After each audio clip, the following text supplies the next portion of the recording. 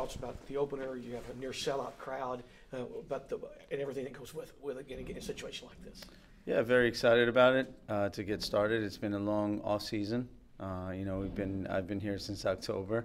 The preseason obviously has gone on only for a month, but I think we're ready to go and we're excited about this game. What are some things that you can point to that you found out about your team heading into the opener?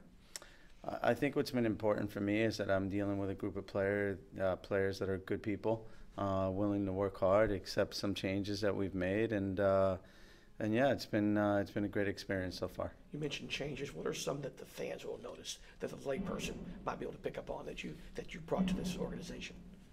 Well, I mean, one of the things I've always done is try to play sort of a high press game, and so we will certainly pick our moments in all our games. But whenever we can, we will try to high press. Ted, being here since October, does it feel like you've had enough time to implement your style and your system and whatnot? I mean, we haven't played games, so I've been here in October, but I've been basically in the office all the time. So I think the preseason's been quite short, with the 4 weeks and about 4 or 5 games. I'm comfortable with the team going into tomorrow, knowing that we know what we're doing, we know what we're about and how to do things. But I think it'll probably likely take a little bit more time. The MLS season is a very long season, but the importance for you guys to start off the right way tomorrow. Yeah, of course. I mean, tomorrow is a home game. You want to win all your home games, and obviously LA Galaxy is a big team. It's the most successful team in the league, and it would be great to start the season with a win. What are some of the challenges with Chicharito? Yeah, I mean, I think the challenges with him are not just what he can do in the box, but the fact that they have players around him who can supply him with good service. I think Pavon is one of the best players in the league. I think Katai is capable of being one of the best players in the league, and so the front three that LA Galaxy has, I think, are as good as any team in the league. What are your emotions right now? It's going to be your first one here with the Dynamo. You were the first pick ever in the MLS. Just now that's coming full circle, your first game doing as a head coach here.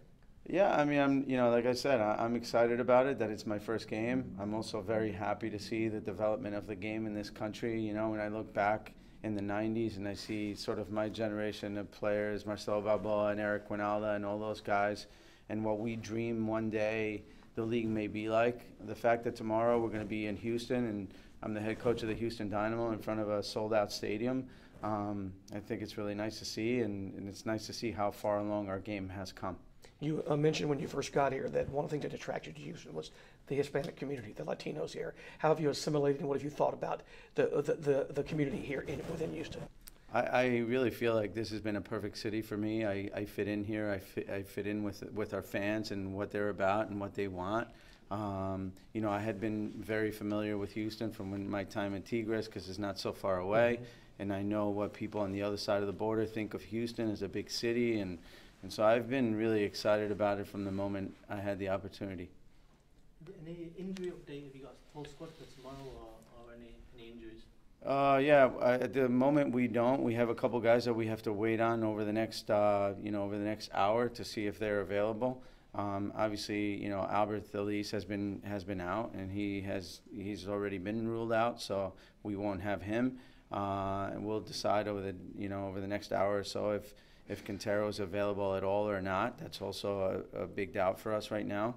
And then there's a couple other injuries that we're dealing with. But I think at this point in the season it's very important for us to be safe and not to take a chance on players that, by losing this game, maybe we have them back the rest of the season. And it's important for us to think long term rather than just tomorrow. And you mentioned you played in Mexico, obviously a big result last night for MLS clubs. There seems to be a lot of debate in the media about, is MLS catching MLS? Sorry, Liga MX. Do you think MLS is getting closer to that level of play? I think there's no question it's getting closer. I do believe that overall Liga MX, has the tradition, has been around for longer. It has attracted bigger players for longer on their prime of their career.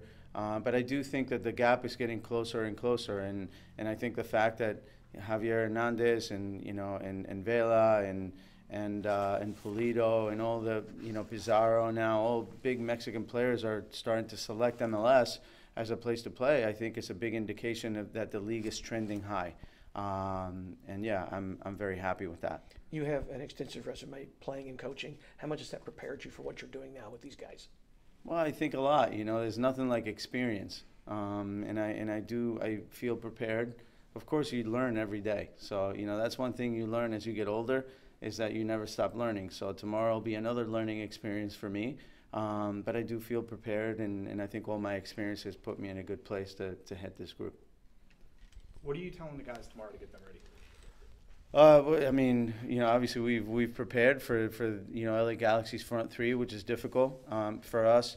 The important part is that we have to play our game, and that we are the ones that propose, what happens on the field tomorrow. I know that it'll be hard at times, and there'll be times when we don't have the ball. But I think we prepare ourselves to come out on the field and play our game and win the game.